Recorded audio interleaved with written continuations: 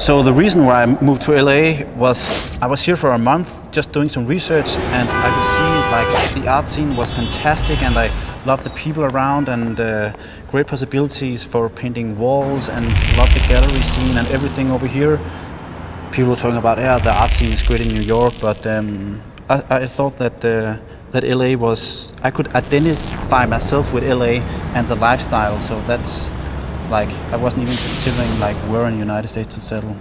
So the stuff that I'm working on right now is this new collaboration with this photographer, Thomas, and he's doing photo manipulation, and he's also known for photo manipulation. That's how I know him, and he does this amazing body parts of like fashion models, and I want that to combine with my abstract art. So he does the photo manipulation, and I do like paint the art on top of his, like mixed media acrylic and spray.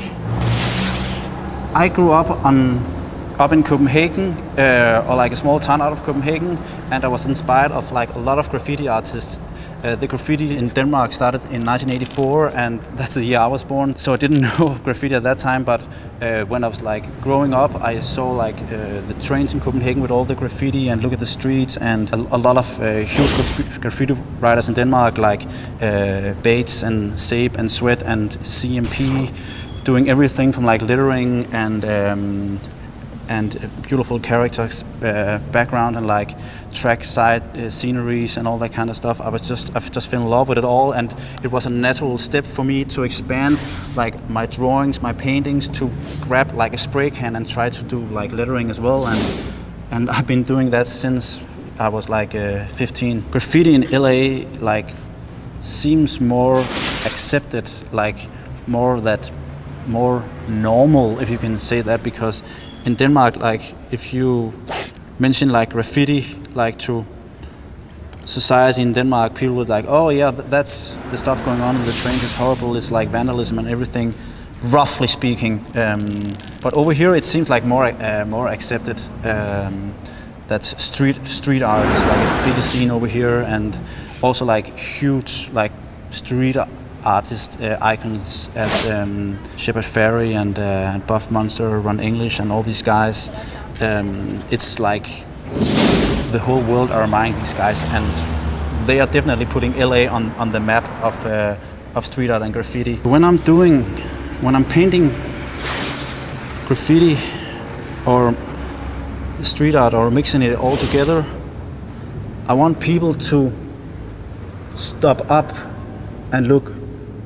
Like, I love details, so get lost in the details and see and slowly see shapes and what's going on, looking closer and just like staring at it. I love when people like discovering new details, new shapes, and get like their own like impression of like what is going on.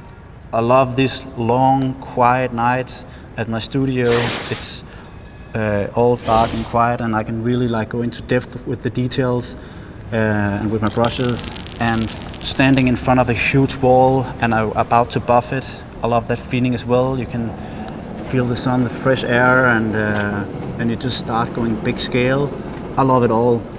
I love listening to music when I paint, like, because I think like it helps me just forget like the surroundings, and I listen to everything from like, it actually depends on what I'm painting, if I'm doing like small details or like big scale or murals or everything. So it can be everything from like deep house to jazz to like chill out and lounge to also like trance and like progressive house, and yeah, it's a mix of like what I feel like and what I'm working on right in the moment.